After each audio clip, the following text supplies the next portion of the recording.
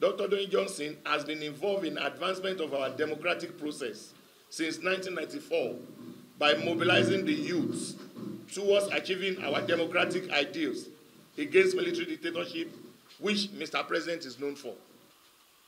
In support of youth entrepreneurship program, our own Dr. Doyin Johnson has been advocating for a reform of the one-year National Youth Service Scheme to be broken into 2 segments of 6 months each since August 2013, which the latter part will be only dedicated to entrepreneurship development of our youth during their service year, and an empowerment of 1 million naira grant per NYSC corps member at the end of the entrepreneurial training.